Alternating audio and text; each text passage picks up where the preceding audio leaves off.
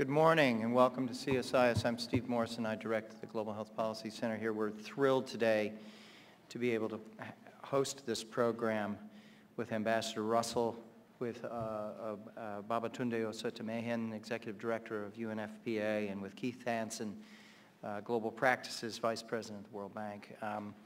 We've had an overwhelming response to this event, both online and those of you who are here today with us. And I think it's quite remarkable, and it's real proof of the power of the issues that are on the table that are going to be discussed here, and the power of the individuals that we've brought together and the influence that they bring and their respective institutions bring in shaping progress and policy on these very important issues that we're going to hear about today. So we're very honored and we're really thrilled to be able to do this. The issues that we're going to discuss today around global women's health, empowerment, status, all of these issues are very central to the work that we do here at CSIS, and that work is pioneered and led by Janet Fleischman, who's going to open the program with some introductory remarks and introduce our speakers. I want to offer special thanks to Bree Bacchus for all the work that she's done in pulling this together, and Carolyn Schroet, Travis Hopkins, Ryan Sickles, who helped us all in pulling this all together. So Janet, why don't you come on up and kick things off. Thank you all.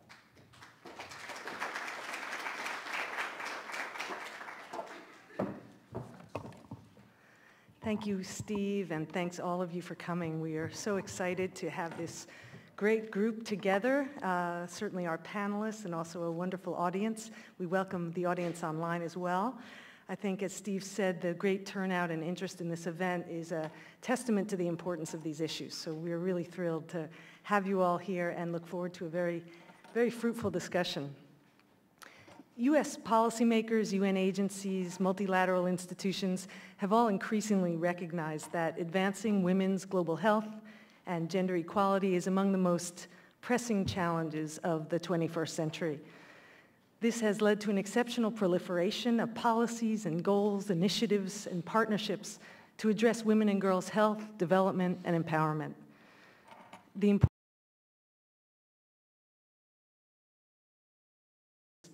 From the abduction of schoolgirls in Nigeria, to the rapes in India, to the abuses of women and girls in crises across the world, in Syria, Central African Republic, South Sudan, to mention a few. But there's also very good news. Growing evidence is demonstrating that focusing on women and girls, maternal health services, voluntary family planning, access to HIV services, education for girls, economic empowerment for women, preventing and responding to gender-based violence not only are critical to improving health outcomes, but also produce substantive, positive returns in terms of policy poverty reduction, development, and economic growth. And high-level events such as last week's summit in London on sexual violence and conflict show the possibilities for international engagement on these issues. So this is really a pivotal moment to develop a comprehensive approach to women's health as a smart and strategic way to advance U.S. interests in saving lives, promoting healthy families and communities, and protecting the rights of women and girls around the world. Despite the often polarized atmosphere here in Washington, this really has been an area of bipartisan cooperation. This includes the PEPFAR gender strategies that were initially developed under the Bush administration, and certainly the Obama administration's elevation of women's health and gender equality as a key foreign policy goal. Yet we also know that prioritizing women's health and gender equality is persistently vulnerable at home and abroad. In the United States, high-level leadership and bipartisan support will be necessary to keep up the momentum on policy and program implementation. And this extends to the U.S. partners in international and multilateral agencies, in national governments, and in civil society. In 2009, President Obama appointed the first ambassador at large for global women's issues, a post currently occupied by our keynote speaker today, Ambassador Cathy Russell, who now heads the State Department Office on Global Women's Issues. This office is designed to ensure that gender issues and the advancement of women and girls' rights are fully integrated into the formulation and conduct of U.S. policy. The Obama administration has built a strong foundation and created an enabling policy environment for women's global health and gender equality. Yet policy development on its own is not enough. The next step is to ensure that those policies are supported by political commitment and financial resources aimed at accelerating program implementation. We have a great program today. We will lead off with a keynote address by Ambassador Cathy Russell, who will discuss her vision for the Office of Global Women's Issues and her priority areas of focus. We will then turn to a roundtable discussion with Dr. Babatunde Osotimehin from UNFPA, Keith Hansen from the Vice President at the World Bank, and joined by Ambassador Russell. These leaders in women's health and empowerment will discuss how their institutions build on their respective investments and how they are strengthening the partnerships together, as well as addressing enduring gaps and challenges. So it is now my honor to introduce Ambassador Cathy Russell, our keynote speaker. For the past 9 months, Ambassador Russell has served as the U.S. Ambassador at Large for Global Women's Issues. In that position, she has traveled to more than a dozen countries, including Panama, Afghanistan, Turkey, Japan, India, Israel, Jordan, China, and Nepal, to name a few. For the preceding 4 years, she served as Chief of Staff to Dr. Jill Biden at the White House. While the primary focus of that office was on military families and higher education, Ambassador Russell showed her deep commitment to women's issues by helping to drive the development of the administration's strategy to prevent and respond to gender-based violence globally, a huge task involving interagency coordination on a massive scale, which led to the August 2012 executive order which led to the August 2012 executive order on preventing and responding to violence against women and girls globally, and the strategy that holds that name. Ambassador Russell has a long history of activism on this issue. As a senior advisor to the Senate Foreign Relations Committee on International Women's Issues, she helped draft the original Violence Against Women Act in 1994 as staff director to then Senator Joe Biden, and then helped usher in the international version of that bill while one of his senior advisors in 2007. She's also served as staff director at the Senate Judiciary Committee, senior counsel to Senator Patrick Leahy, and associate deputy attorney general during the Clinton administration. Ambassador Russell, we welcome you.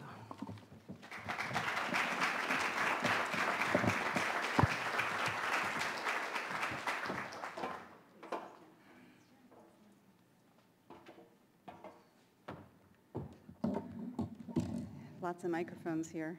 I'll try not to get them in the way. Well, thank you so much, Janet. Thank you very much, Steve. Thank you for having me here. I really appreciate it. I'd like to thank CSIS for all the work you do to promote such important policy discussions. It's really an honor for me to be here. And I really would like to thank my colleagues from the UNFPA and the World Bank. It's an honor to be here with both of you, both really prominent in your fields, and it's really an honor and a pleasure for me to be here with you. So, Ambassador at Large for Global Women's Issues, it's a little bit of a mouthful. As Janet said, my job is really to advance the status of women and girls around the world, and to do that really as a critical element of U.S. diplomatic efforts. Investing in women and girls, helping them unleash their potential. We believe it's important for two reasons. One, obviously, we think it's the right thing to do, but I think most importantly and critically, we think it's the wise, strategic thing to do and an important diplomatic effort on the part of the United States. Women, we believe, are critical to every issue we face, including security challenges like terrorism and weak rule of law, health challenges like HIV, AIDS, and infectious diseases, economic and security challenges, and democracy and governance challenges. Studies have shown that countries are more peaceful and prosperous when women are accorded full and equal rights and opportunities. I'd like to give you a sense of 4 areas where I hope to focus my time and effort over the next 3 years. The first, as Janet mentioned, is an area that I've spent a lot of time on in my career, gender-based violence. It's an issue that I think is just absolutely critically important. When I was at the White House, as Janet said, we worked on the first U.S. strategy to prevent and respond to gender-based violence, which really was at the President's direction. It's something that he recognizes as an important issue.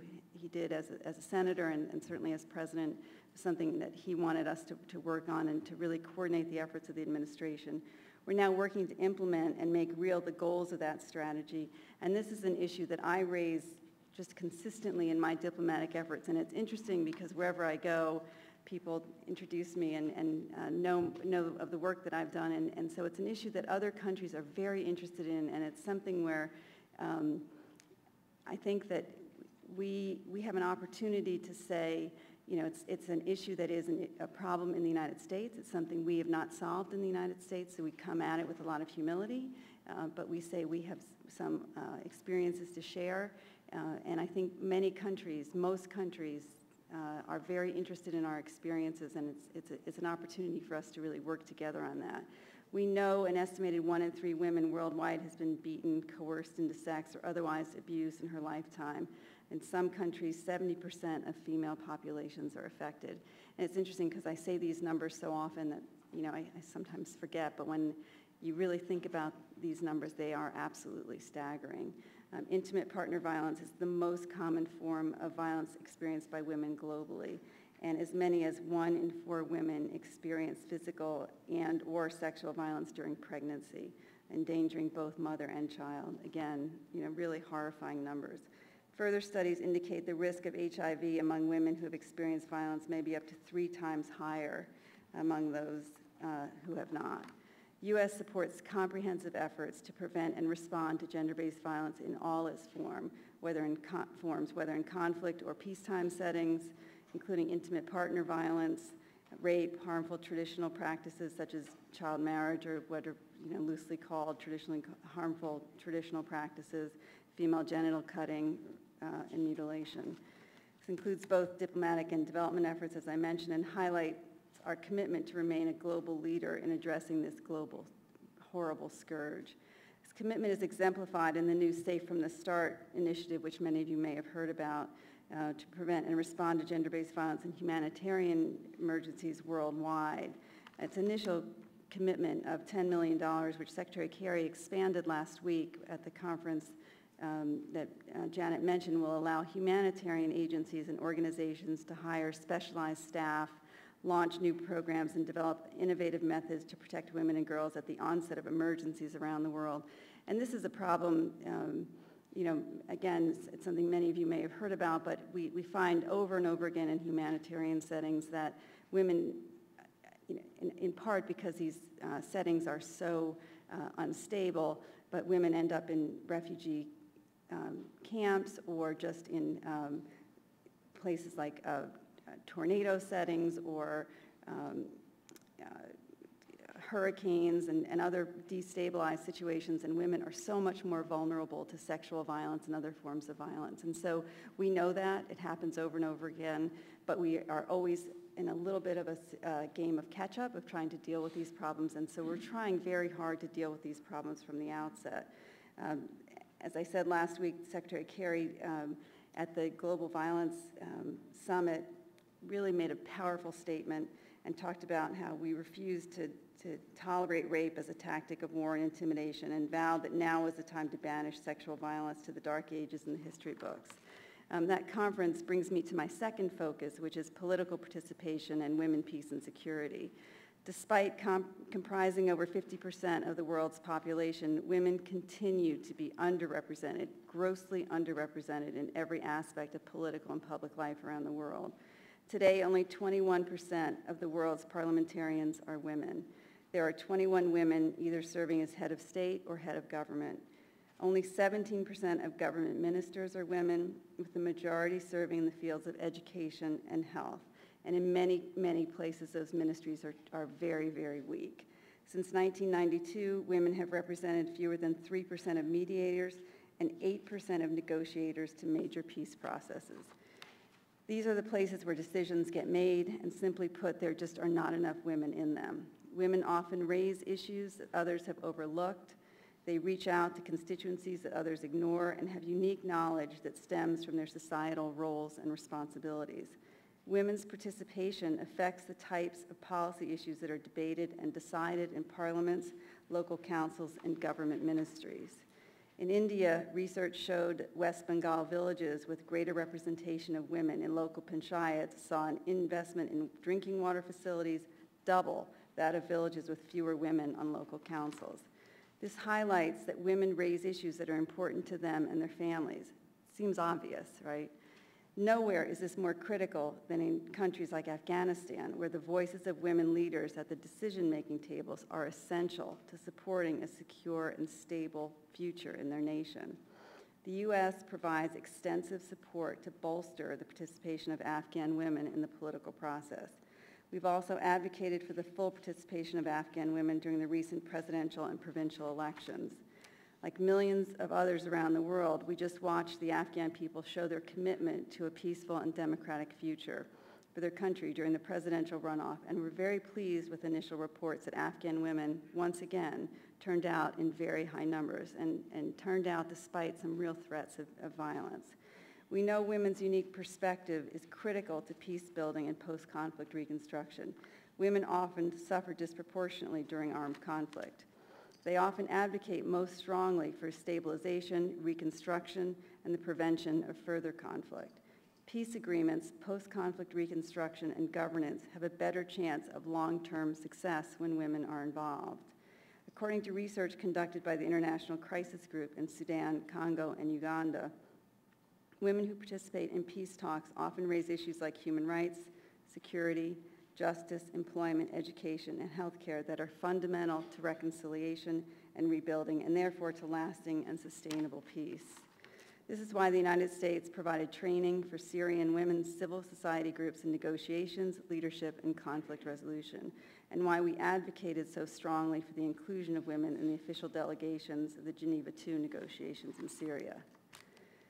Third focus is adolescent girls, and this is an area that's a little bit new for our office, but it's an area that is incredibly important to me personally, and I think it's an area that makes a lot of sense for our office.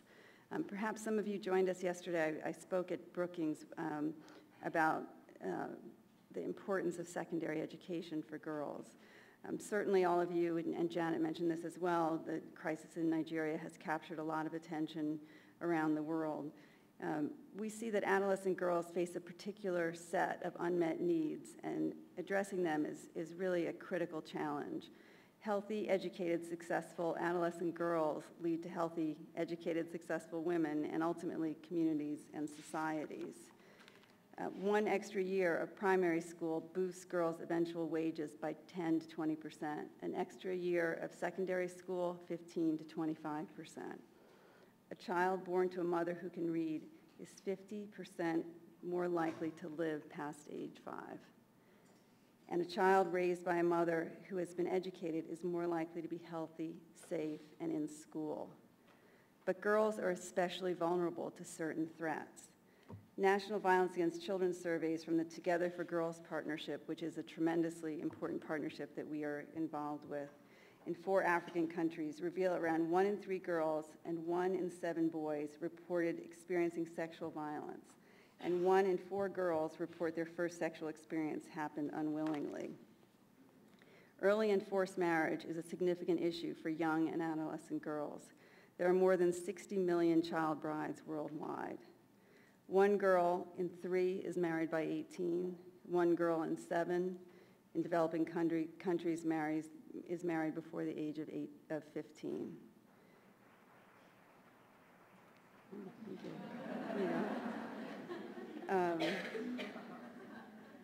So the health consequences of early marriage are severe and long-term. 15 to 19-year-olds are about 40% more likely to die due to medical complications from pregnancy and childbirth than young women aged 20 to 24. So adolescent girls are at a very precarious moment in their development, a time when they are most vulnerable to early marriage, sexually transmitted infections, including HIV, and to dropping out of school. They and their parents will make decisions that will affect their lives and families for generations to come. But if we can ensure that more adolescent girls stay and graduate from quality secondary school, remain healthy, and avoid early marriage, and early pregnancy, they will indeed be on a course to a better life and positively influence the lives of future generations. And because of these investments, countries will be more stable and more prosperous.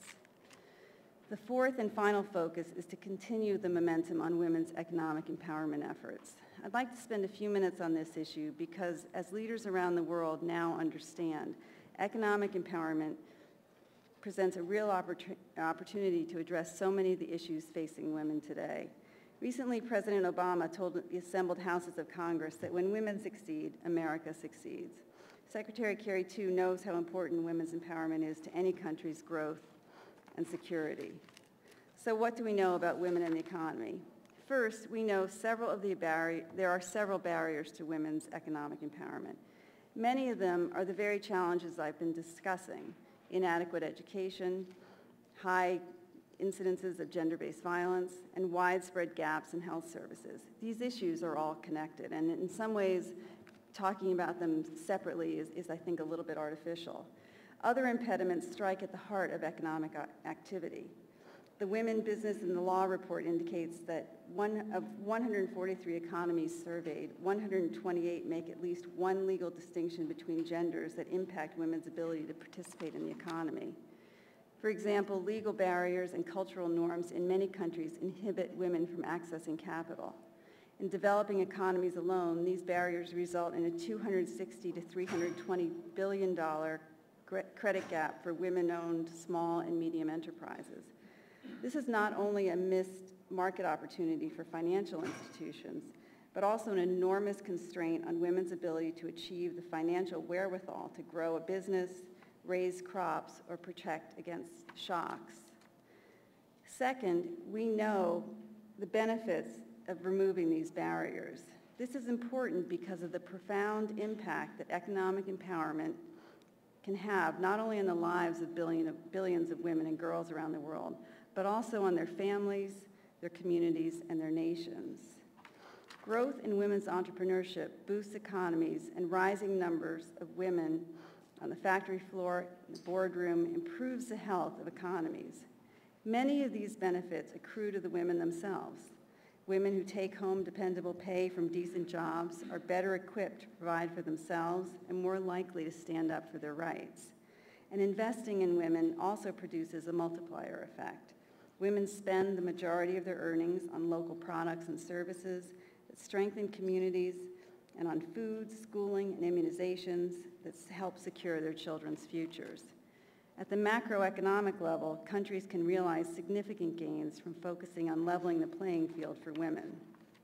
The OECD found that the narrowing gap between male and female employment has accounted for a quarter of Europe's annual GDP growth over the past 2 decades, and that closing gender gaps in the labor market in the Middle East and North Africa could increase per capita GDP in that region by more than 25%. The UN found that the Asia-Pacific region loses upwards of $89 billion in GDP each year due to restrictions on women's ability to fully participate in the economy. Finally, we know that impediments to women's full participation in the economy are faced by women in all parts of the world, by women in least developed countries and G20 countries alike. Last November, I traveled to Japan, the world's 3rd largest economy, with the Vice President. I saw firsthand how Prime Minister Abe is trying to remove constraints on women fully joining the workforce to boost his nation's economic performance. Not only did he recognize such steps made common sense, he also saw they made good business sense for the businesses in his country and also good economic sense for his country. Our challenge is to go from what we know and from where we are to action, to find out where we, my office, State Department, the UN, the World Bank, add value, which is not always an easy question because there are a lot of players in the field. A whole of government, in fact, a whole of international community approach is needed to advance the economic empowerment of women and girls. Such an approach will require a variety of partnerships, strategic dialogues, and public diplomacy outreach. We're working to develop toolkits that our embassies and forward-thinking governments or civil society groups can use to drive positive change. Such an approach will leverage the established international fora that have already turned an eye toward economically empowering women, such as the G20 and APEC, and we'll look to see how we can enhance those efforts. The G20 is very focused on increasing female labor force participation, and APEC, after successfully elevating the strategic importance of women in the economy through high-level policy dialogues that began in 2011, is moving towards regional action to support the consensus achieved in these dialogues. And this is really just the beginning. Gains made in a regional forum like these can and should be transferred to other regions. APEC really is a leader in this respect. Such an approach will allow us to draw on private sector engagement. With the private sector supplying the largest number of jobs in most countries, the importance of working with them to establish gender equality throughout internal and external business operations is crucial. However, women make up the majority of the informal sector and unpaid workforce, and we really need to ensure that our efforts take this segment of the population into account. Such an approach will also convene new multi-member partnerships in support of women's economic empowerment. Over the past few years, the State Department has played a role in creating several key partnerships.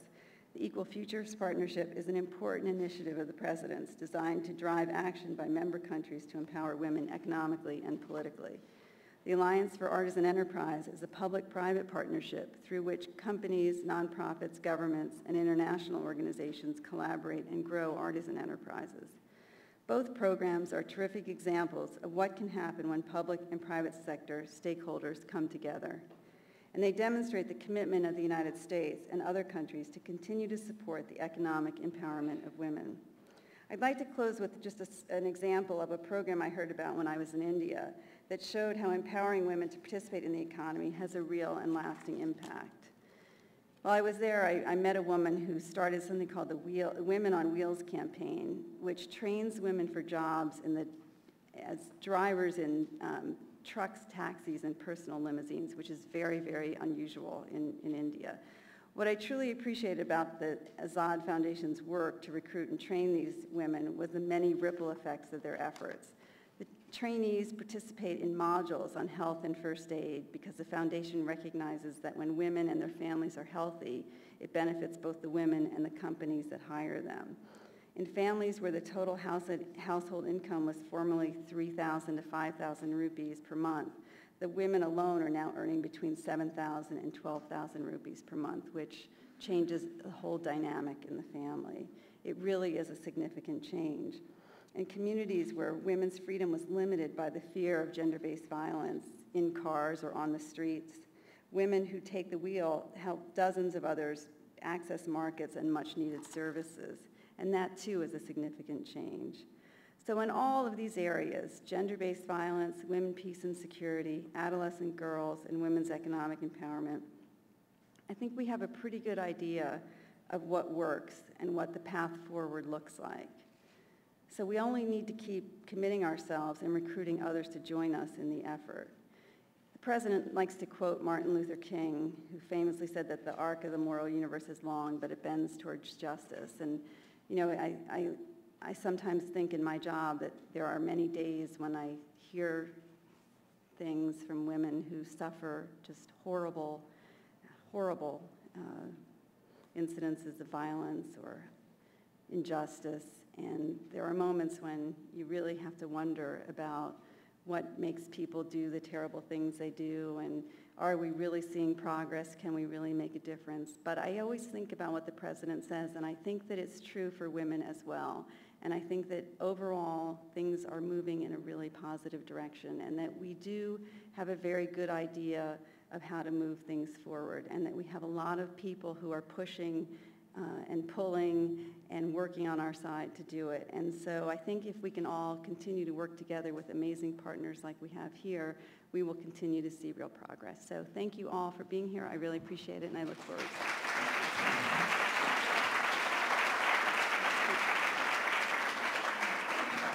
See if I can avoid. So I'm going to invite the other panelists to come join us on the stage.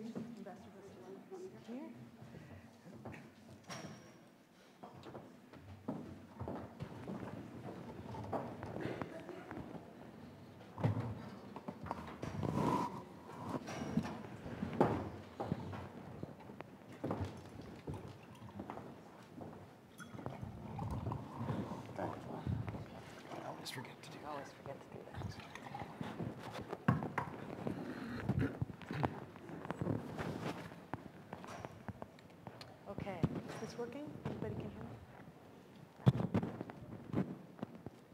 Is this on now? Okay. Well, thank you all, and thank you so much, Ambassador Russell, for setting the stage for our discussions today.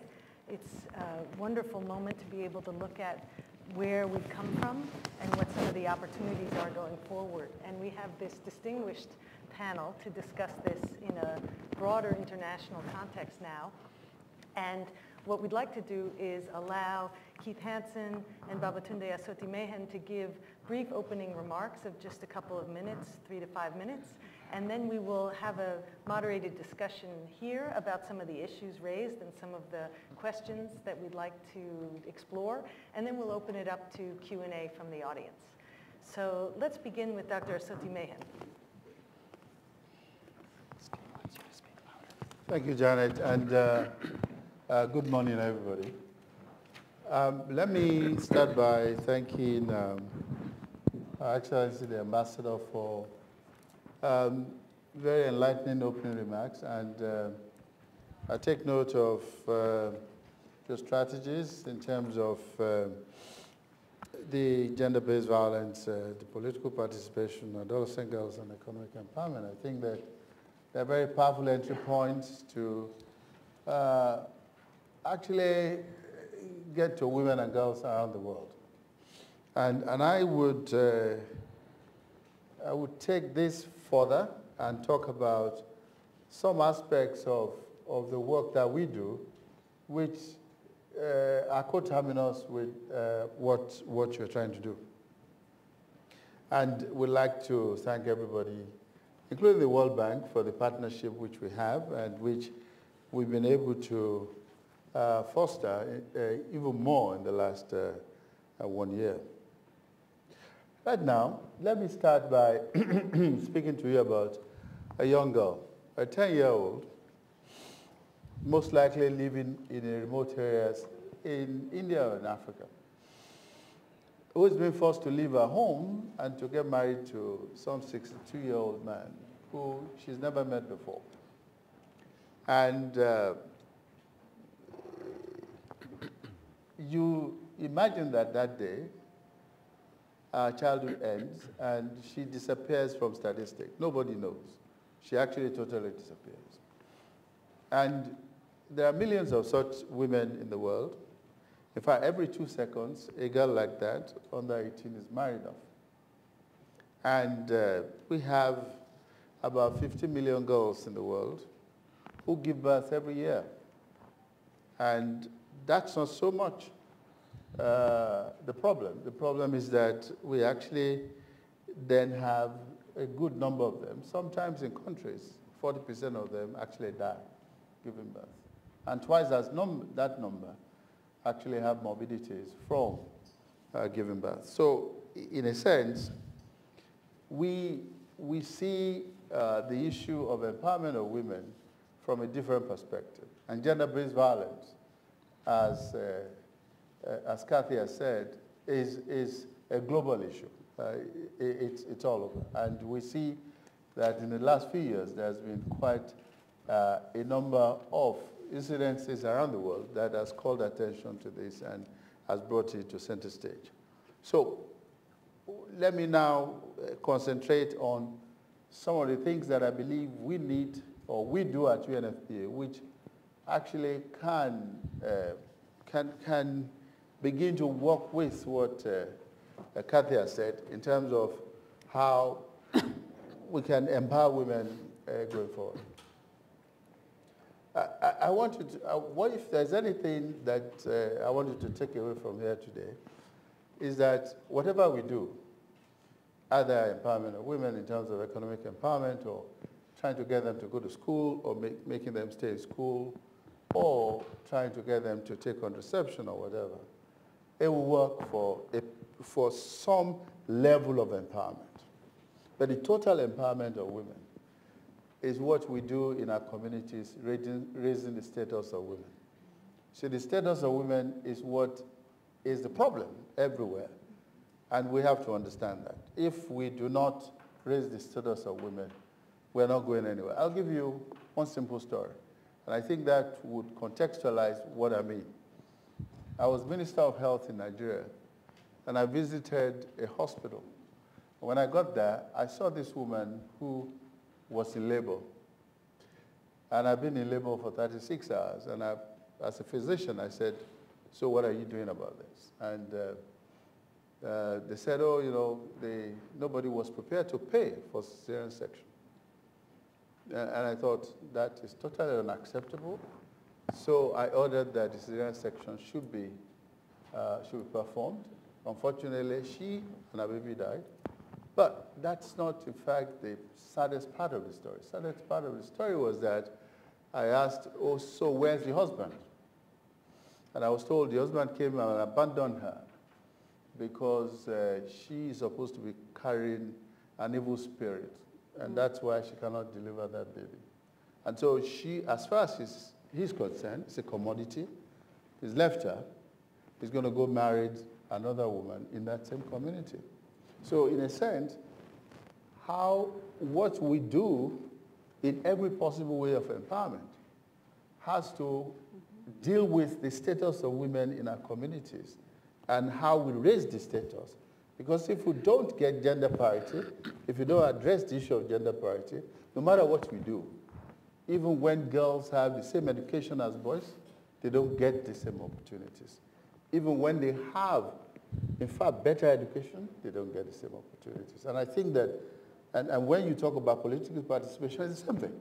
You know, you end up in a situation where women and girls are, you know, are not treated as equal partners in development. I think that we need to deal with that. Now, let me come back to the issues that we deal with UNFPA to a greater extent. We think and we believe today there are more than 200 million women in the world who want family planning. They are not getting it. Now, those are the ones that want it. But going beyond that, we also believe that family planning and contraception is actually more empowering than just reduction of fertility or fertility control. You see, when a girl, the 10-year-old I spoke to you about, if she was allowed to stay in school and go through school and through graduate school, she would actually be 25. She would have started her periods at the age of 12 or 13, and she would end up 25. So there's 12 years of exposure. Now, the truth of the matter is that we can, and parents like me sometimes think that girls don't get to do things which they're not expected to do when they're not married, but they actually do. They don't sit around crossing their legs. They go around and they do things. And I think the reality of it is that we then need to ensure that they have comprehensive sexuality education. We must ensure that they have access to information and services. We must ensure that they have access to family planning now, or contraception. Now, the truth of the matter, and that's the point I want to make, when you do that, what you have done is actually build an agency in that girl. So that girl becomes an independent person. She can then decide what she wants to do, who she wants to get married to or not marry, how many children she wants to have or not have children, when she wants to have them, and what distance between them. So in a sense, what you've done is you've created an independent person who can then take this together. And so it goes far beyond fertility regulation. It's about the individual. It's about building an individual that is able to take decisions about her life. So contraception goes in that direction. Now, of course, when you then look at this in the context of conflict, it's even worse. That is that these girls and women are forced into a conflict situation. The face of conflict is the face of a woman or a girl who is frightened, who is running away from war or from a humanitarian situation. And in those kinds of circumstances, UNFPA stands there, making sure that we provide them not only safe spaces, we also provide them contraception so that they do not, because, you know, we conducted a survey. 40% of the men in that survey actually said there's nothing wrong in raping a woman. 40%. Now that, you know, so we need to deal with the judicial part of that, but But you know the consequences.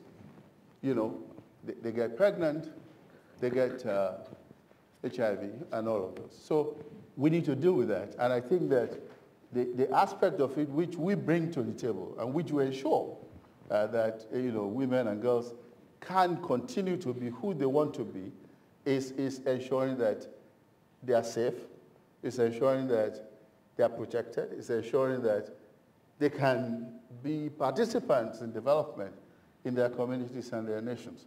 And I'll just end by one simple statistic.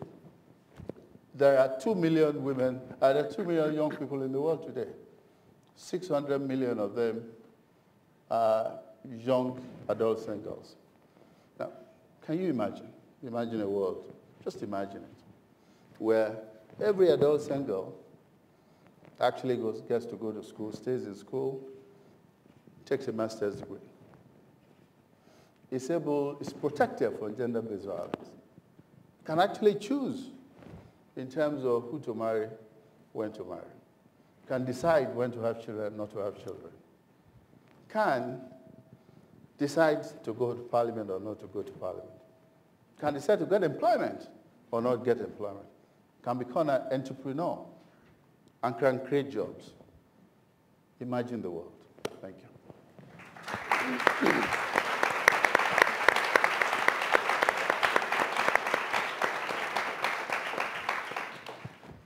Thank you very much. That's very important to start imagining a world and figuring out what do we have to do to get there. And one of the things that's very interesting is the way the World Bank is now engaging on these issues in a new way at new levels. And I'd like to turn it over to you, Keith, to be able to talk a little bit about the World Bank's role and how things are changing at the bank. Thank you very much to CSIS for hosting and highlighting this. Thank you, Ambassador, for your excellent comments, and to Dr. Osotimehin, who as always has really put an urgent sense of importance to this, and for your leadership, both of you.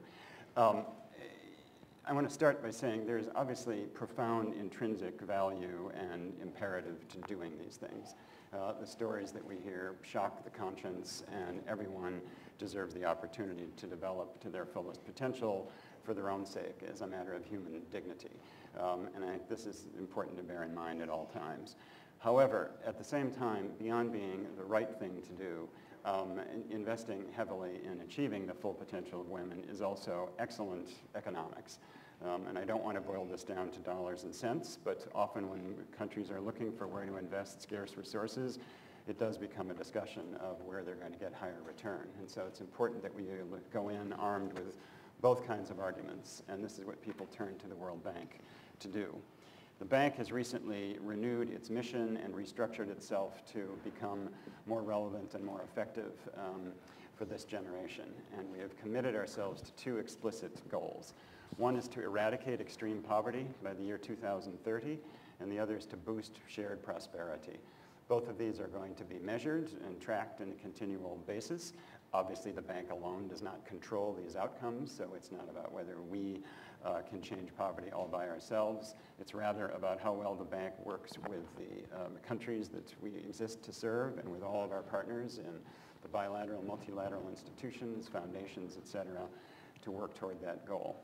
And gender equality and women's opportunity matters immensely to the bank group, because we cannot succeed in achieving these two goals unless we achieve everything the ambassador and the professor have talked about this morning. It is impossible. Gender equality is not just smart economics, it is imperative economics. There are tremendous economic costs associated with inequality. The first is sheer economic inefficiency. When you are systematically thwarting, stunting, and obstructing the development of half your population, to use the spirit of the World Cup at the moment, you are scoring an own goal against your own development prospects every day of every week of every year. And there is no way you can achieve that. You are basically taking half the population and putting them to one side and trying to get by with half your potential talent pool. Just the arithmetic alone is very clear, and the empirical evidence is overwhelming on this. Second, there's a huge intergenerational cost to inequality. As the ambassador mentioned, there are clear direct effects of an individual woman's achievement in education and ability to control her fertility with the outcome of her children. But because of the central role that women play in the social fabric, there's also intriguing evidence that the average level of education of women in a community affects the development prospects of each of their children, even if the mother of that particular child has a lower than average education. Because of the social norms that develop, the opportunities, the spaces that come, those children actually have better chances as a result of that. And third, the exclusion of women from decision-making bodies, from norm setting, from institutions, results in what economists call suboptimal outcomes. Less is invested than should be in crucial services, less is invested in children. Things like basic water, sanitation, education do not achieve the same level of attention or investment that they should. These three things together represent a powerful and almost insuperable obstacle to achieving development outcomes. Conversely, getting these things right can open up huge opportunities. The bank has estimated, and working with others, that employment segregation by gender alone, that ending this could increase labor productivity by anywhere from 3% to 25%. There is no technological miracle or organizational stunt we could pull to increase labor productivity by 25%. I mean, this is on the order of, a revolution, and being able to achieve that simply by opening the doors to half the population is a tremendous opportunity that many countries around the world still have sitting before them, like a golden bowl that they can claim. Increasing the share of assets that women own and control, we know leads to better health for their children, better nourished children, children more likely to be in school and to learn in school, which is even more important.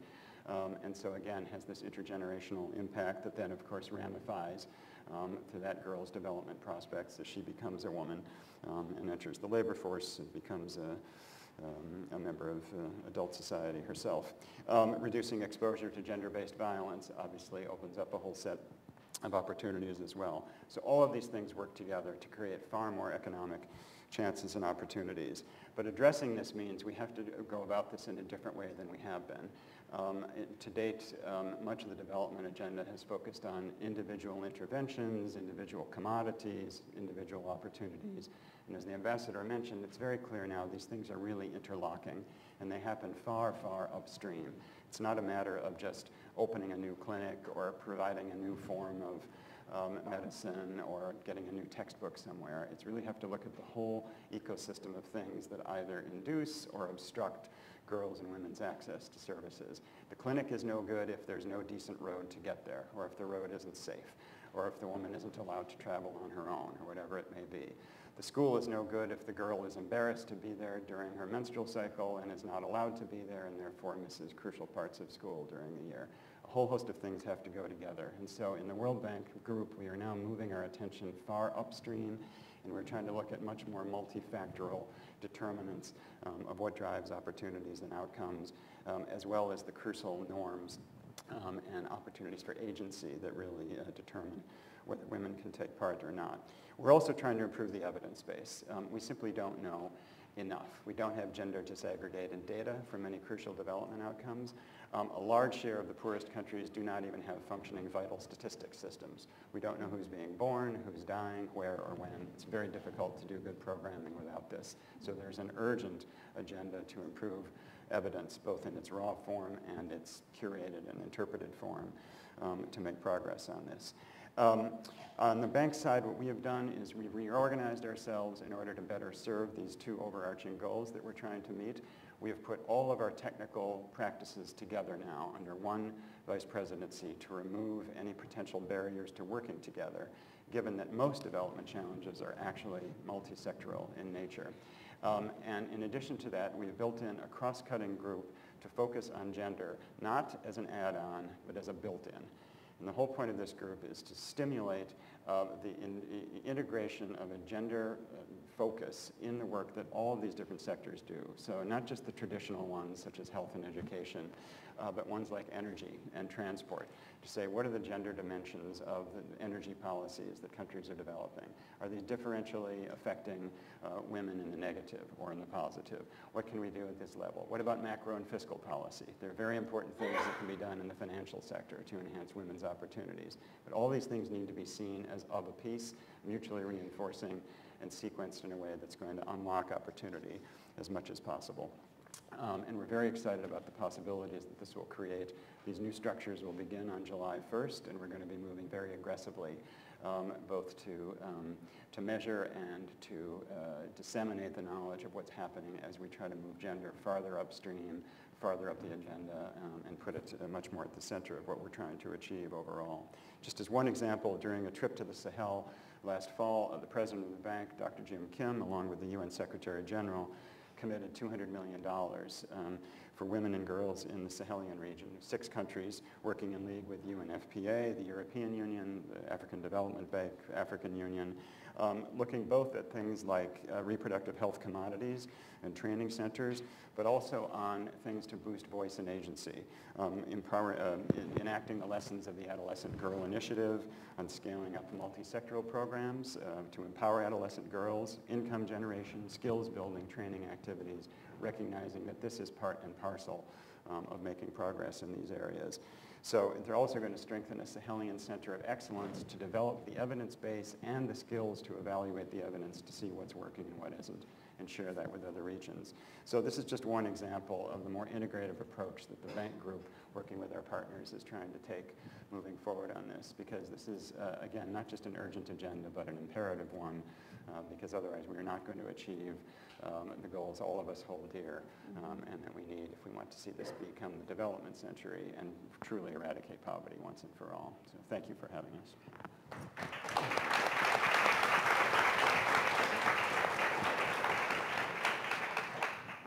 Well, thank you to all of you, because I think you have highlighted a number of the key issues that we'd like to now explore. And there's so many we won't have time for it all, but maybe I can start with Ambassador Russell. We've talked a lot about the importance of collaboration, and you have your own experience in the U.S. government itself, the interagency process. And I wonder if you could tell us a little bit more about how your office works with the other parts of the U.S. government, the other agencies, in promoting the issues of women's health and empowerment. How do you work with PEPFAR? How do you work with PMI? Even the PRM office at State Department. Mm-hmm. What role does your office play in coordinating those efforts? Well, I think it really is the purpose of our office, honestly, is to try to bring all of these offices, all of these efforts into some sort of coordinated effort. And when I was at the White House, as you said, we worked on bringing all the offices and entities in the U.S. government who are working on gender-based violence together. It is no small task. It's a really big government, and there are lots of entities that are working on these efforts. And it can be the case that even in our own small office, there are people who are working on things, and you may not know who's doing something right next to you. And it's the way the government works. It's the way any big organization works. It's very challenging. So the first task is really trying to really get to survey people and to try to understand who's doing what. We spend a lot of money on these efforts, and so we really are trying to do our very best to say, look, we're all in a time of limited resources. Let's understand what we're doing. Let's make the best use of these resources. Let's look for partners. Let's understand what the bank is doing, what every other countries are doing. Let's make sure that we are trying to make the best use of everybody's efforts and expertise so that we can coordinate as best as possible. But we work incredibly closely with all of our colleagues at the State Department, PEPFAR, all of these organizations. And everybody is very much on the same page. So it's really an unbelievably positive collaboration. But I can't underestimate how challenging it is. Yeah, you laugh because you know. Yes. But I will say this. I think just as you were talking, I think we're all on the same page in terms of what we're trying to do and how we see the importance of looking at these issues in a really comprehensive way. And I think that really seems to be where the bank is, where our friends at DFID are, where really everybody is at this point. I think a real understanding that you can't look at any of these issues in isolation. And that understanding, I think, is really critical. One of the areas that I think all of you work on in different ways is the challenge of how do you engage men and boys? Mm-hmm. And where are there examples, the sort of positive examples of impact in that area? And Dr. Osotimehin, maybe you want to talk a little bit about some of what you've seen in your work of how you can really begin to engage men and boys to further access to contraception, to family planning for women and girls? Thank you very much. I think that fundamentally, the global community needs to engage with boys at a very young age. I think that's a very important thing. And I would like to suggest that comprehensive sexuality education and skills development of boys and girls in the same class are very important, because that is what is going to build a young man who is going to be gender sensitive. I've seen it work, and I think that will encourage it to happen across the board.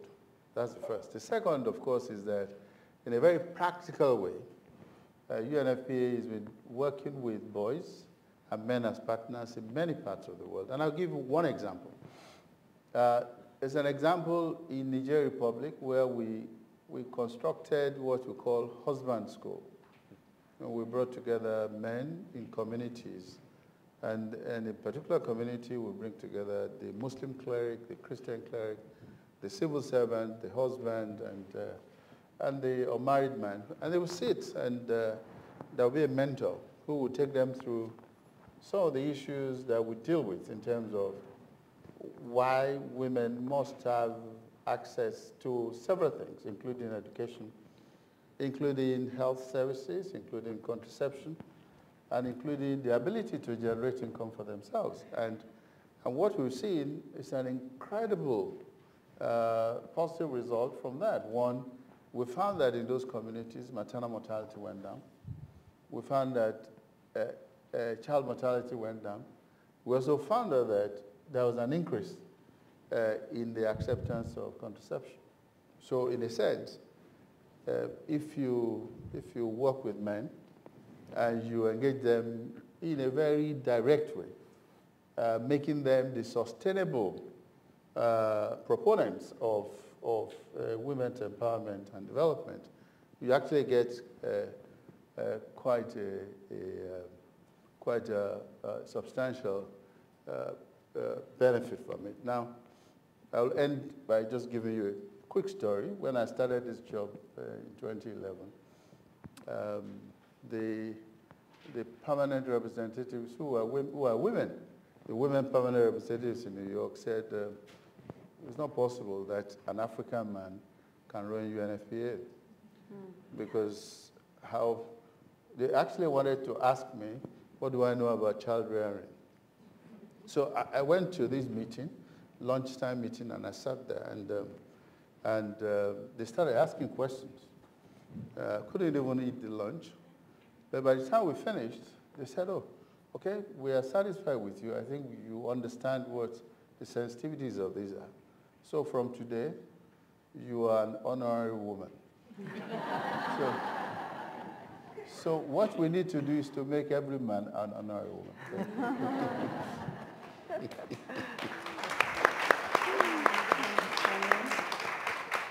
Keith, we can make you an honorary woman too. Thank you. So you talked a little bit about the data gaps, and I wonder if you could talk a little bit about how you're improving the gender-related data through the bank's work, and what methods you've developed to address these gaps. First, I have to say, it's not just up to the World Bank to do this. I mean, this has to be a vast coordinated effort. One problem we have at the moment is most of the partners, the countries, and the professor will remember this from his days as a minister, all are coming in asking for their own measurement systems, their own indicators, and it is really sapping the time and crucial attention of policymakers in the countries that are trying to deliver these programs. So the first thing we need to do is get our own houses in order as the development partners. And to that end, we're looking at, as I said, starting with the basics. There's now an initiative underway to try to align around developing vital statistics systems around the world. We're looking at how quickly we can move to more gender disaggregated data. We are looking at trying to measure a broader range of things, not just access to given services, but presence and representation in decision-making bodies and unofficial representation and so forth. And again, this is part of the integration agenda, working across the different technical practices. So in energy, for instance, looking at access to healthier forms of energy other than indoor cook stoves, things like this that we know are contributing to the problem, and yet we're not finding. And it's amazing when you get different kinds of people, different kinds of expertise into the room, just the different perspectives help shed new light on what we have all accepted as the right way of measuring something, and suddenly you realize, well, if that's the right way, why is there no correlation between that and this outcome over here? And you realize, because there's a missing link, and this is what needs to be measured. And we're finding more and more of those in gender and a number of other areas. So it's an exciting agenda. It's one that's made much easier now by the smartphone revolution. I mean, soon everybody on Earth will actually be able to provide data even without trying to, simply by clicking in when they do something or show up at a clinic. And this creates a fantastic opportunity now to begin to see things that previously would have been just impossibly expensive to get at. But it also creates a responsibility to do so, because this is the only way we'll really know that we're making headway. Did you want to add Yeah, I something? just wanted to add something, and I think that we owe this to the World Bank.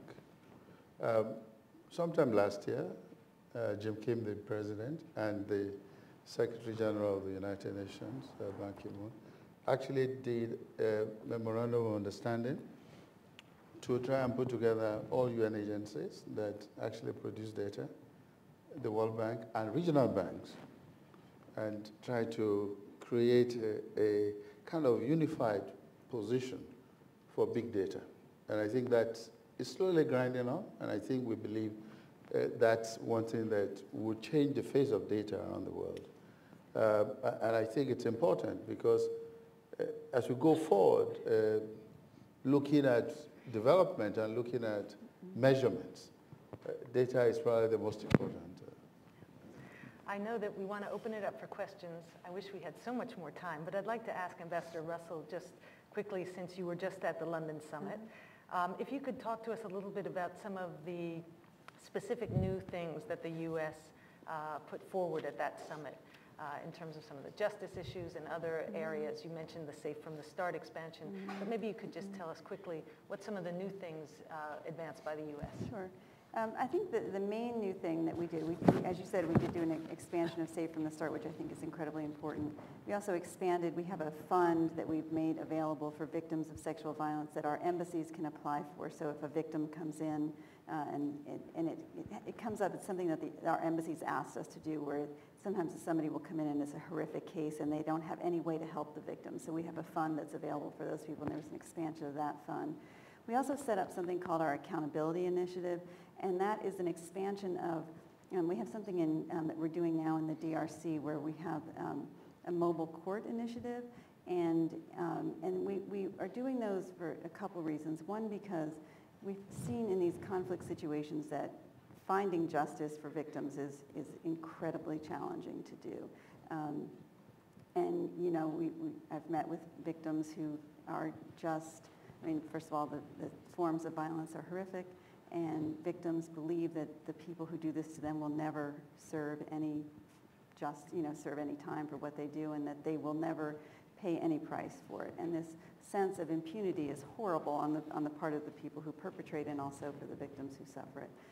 So the DRC now has these mobile courts, and we're supporting them, and we go in and we train Congolese judges, prosecutors, and defense lawyers, and the courts travel around so that people in communities can actually see justice being served. And so now, really the only recourse, for the most part, that we have is that people have to take cases to The Hague, which is, we have some body of law being developed there, but it's a very challenging way to prosecute cases, and you can only do a few cases. You can't do many cases there. So this serves a couple purposes. One, people can see justice being served, and two, and very importantly, we see it as a way to start to build up the legal systems in some of these countries, which we think ultimately can be incredibly important. So the mobile courts are one example, but there are other alternative ways of doing this. You can have 24-hour courts and other ways that we can start to build up these legal systems, which we think is incredibly important. The other announcement that the Secretary made is that, and this is something we're very excited about, it's a little inside baseball, but it's incredibly important from our perspective, which is that the Secretary, and I think it's actually going out today, is issuing the new gender guidance in the State Department.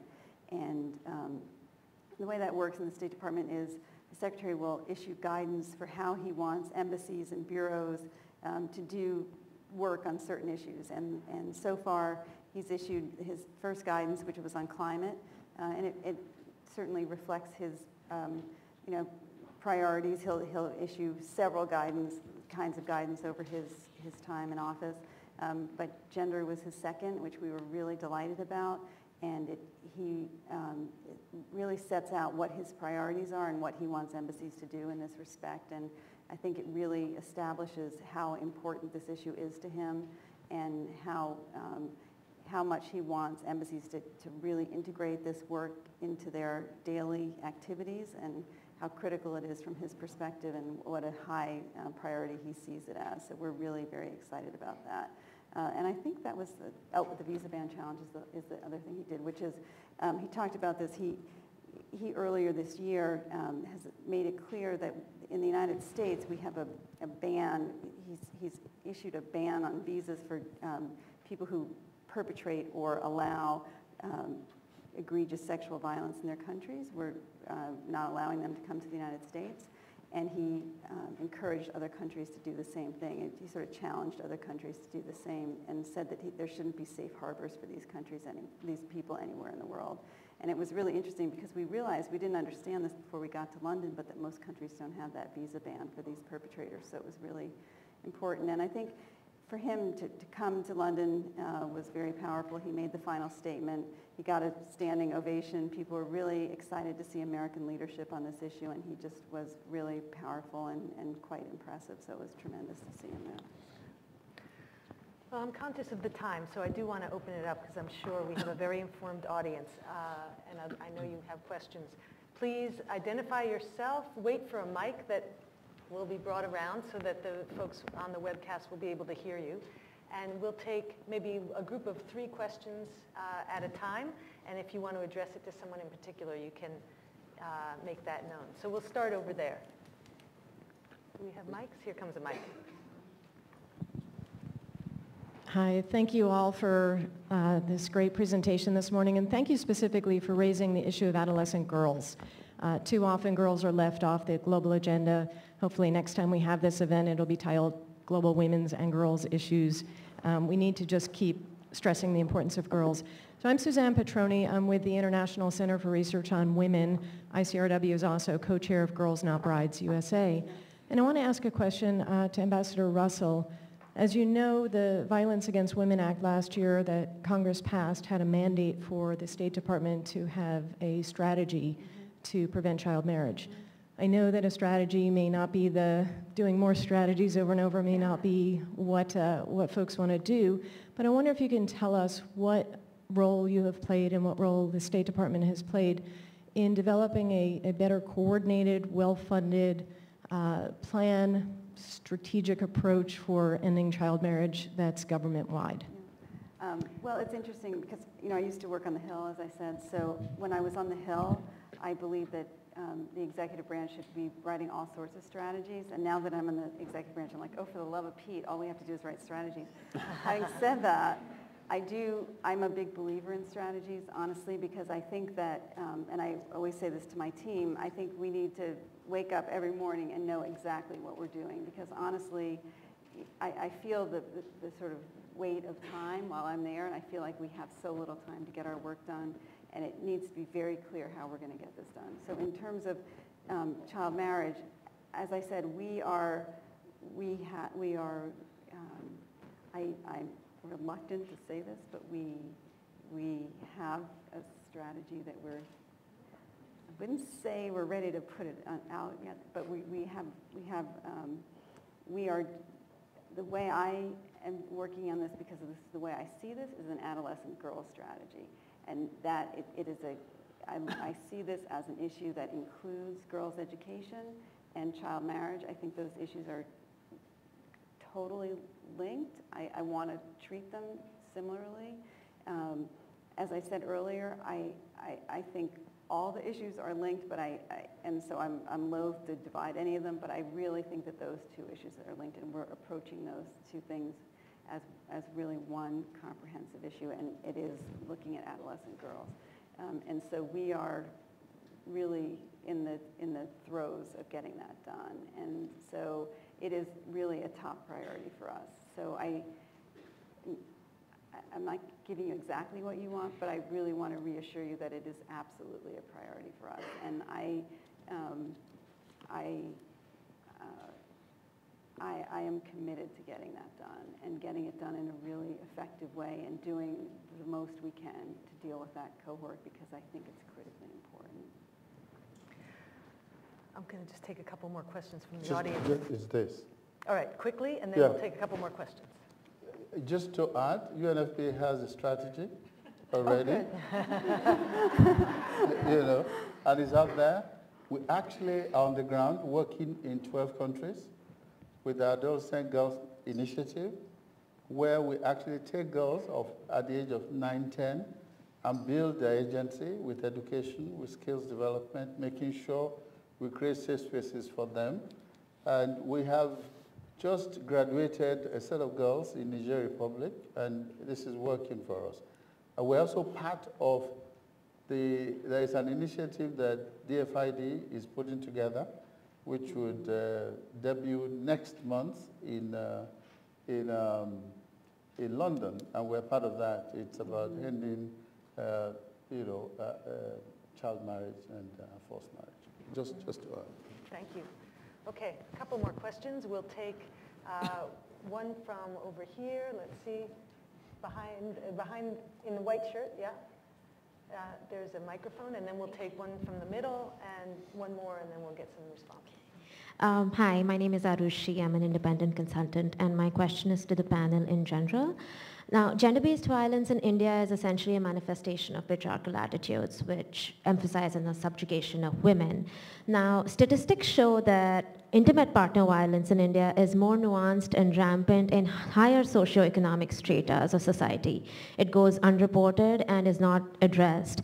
And these women that we're talking about are aware of the law, they're educated. So I was just wondering what your thoughts are on how we might address this paradox in India. And I'm sure it's the case in a lot of other countries. Thank you. Thank you. Now we'll take one from the middle, in the yellow sweater here. Oh, thank you. Good morning. I'm Frances Ashgoins from HHS Office on Women's Health. And I'm very interested in the issue of trafficking in health and how it's addressed in your programs. And I'm giving this to all speakers. Thank you. And we'll take one last question. We'll go in the back over there. Hi, I'm Clara Aleman. I work at the Inter-American Development Bank. And specifically, the question is for Dr. Osotimehin. Sorry if I didn't pronounce it correctly.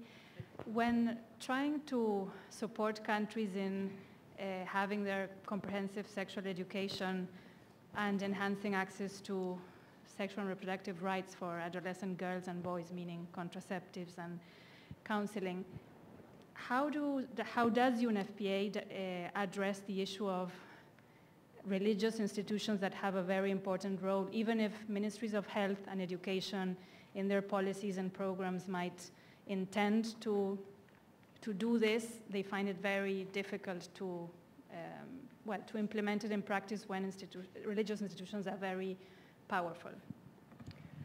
So I think what I'm going to suggest is that we let each of the panelists respond to whichever of these questions they would like to, but also wrap in some closing remarks that address partly what these questions highlight, which are some of the enduring challenges and what are the next steps that need to happen from each of your institutions and from each of your perspectives so that we can really advance this agenda. So why don't we start with Ambassador Russell? The questions just again are on gender-based violence in India, trafficking, and the religious institutions. Well, let me address the India question because I think it really is sort of encapsulates some of the issues that we're trying to deal with. And I think the challenging thing about India and the really intriguing thing about it is that the cases that we've heard about recently have been so stark and so really heartbreaking. and have really captured the attention, certainly, of people in the United States. But most interesting to me is the way they've captured the attention of people in the country of India, and the way people have really reacted so strongly in the country and demanded some action on the part of their political leaders there. And I've heard from many people in the country some anticipation about what the new government will do and how they're looking forward to some change in the way the government will respond to some of these issues. So I think that, you know, I did spend some time in India recently, and I think it's a very, I mean, I don't have to tell you this, it's a very complicated country. There are many issues, class issues, caste issues, other issues that come to play there that are very, very challenging. But the one thing that I said to leaders that I met there is that in every country, you know, domestic violence, intimate partner violence, however you want to categorize it, comes into play. It is not an issue that any country has managed to solve. And that, as I said in my remarks, we come at this issue with a tremendous amount of humility. We have spent many years on this, and the one thing that we've managed to do from the time I started working on it is change this from an issue that we treat as a family matter to now treating it as a crime.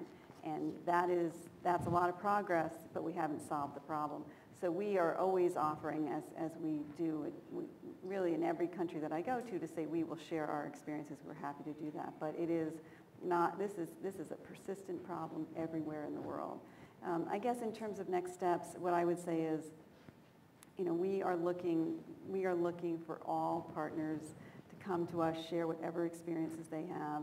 Everyone has a role to play here. You know, there are many people who have just tremendous experience, and we're really interested in hearing it. We, again, come at this with a lot of humility. We've got a lot of experience in the office. I came into a great team. I had a wonderful, amazing predecessor who did tremendous work. Secretary Clinton did an amazing amount of work. But, you know, we're pushing forward as quickly as we can. We rely on private sector folks to help us, interest groups, many others.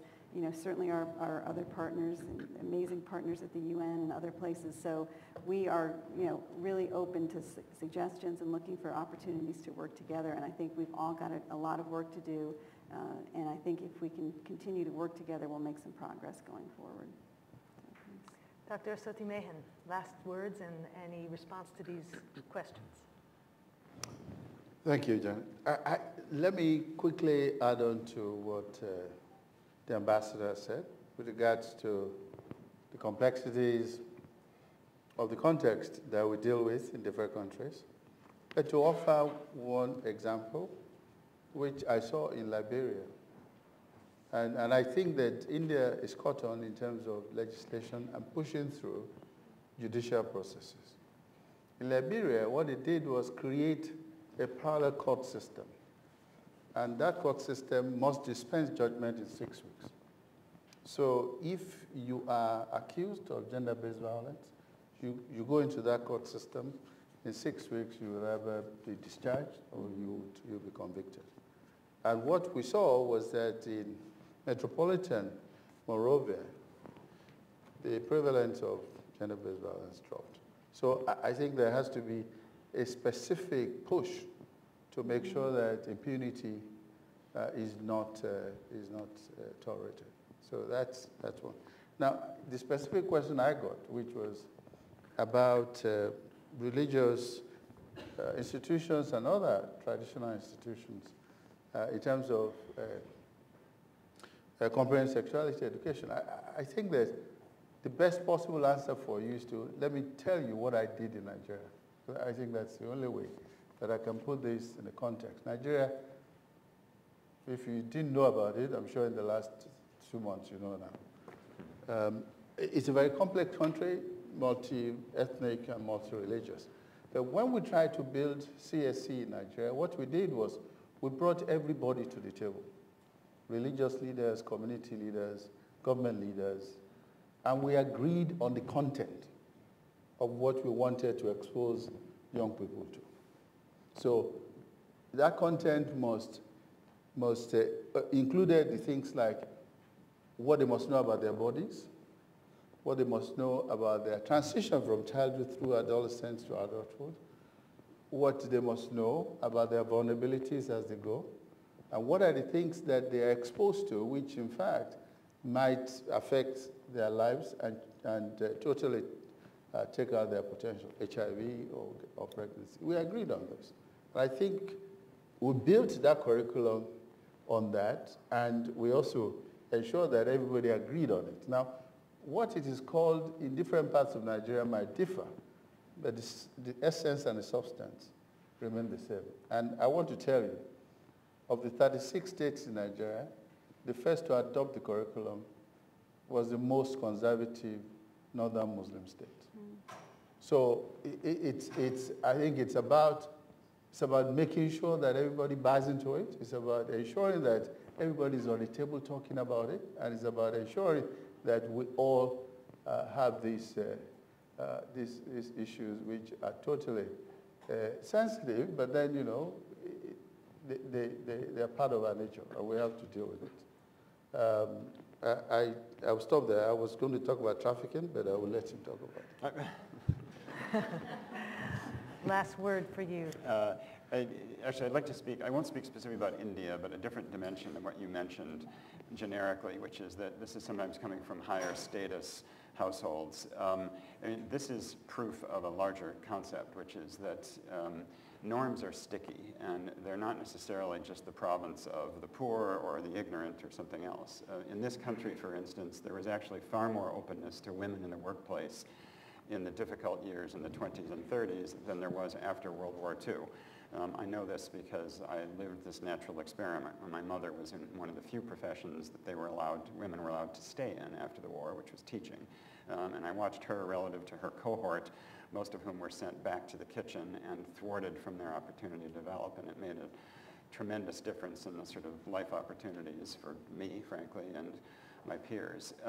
But the point is that this is part of a larger dynamic we see, that economic growth or household prosperity does not necessarily automatically correlate with enlightenment or expansion. This is why we need deliberate, proactive efforts to open up this space by creating more opportunity, by preferentially giving access, assets, opportunities to those who are being deprived. Because if we wait for it to happen organically, it can take a very long time. And it's an important point that is relevant in most of the countries.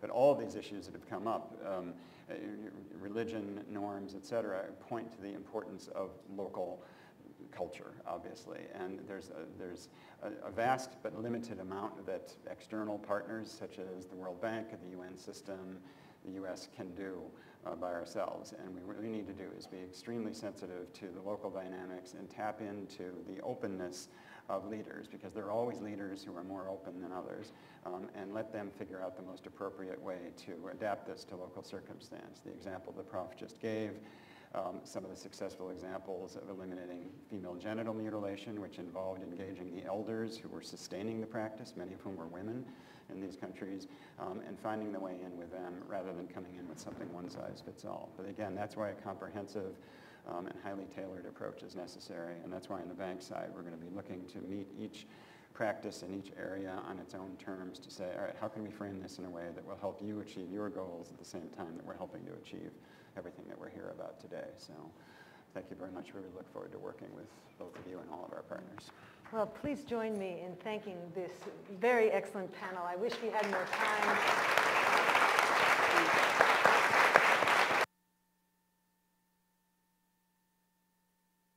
Continuing the conversation with all of you, so thank you very much.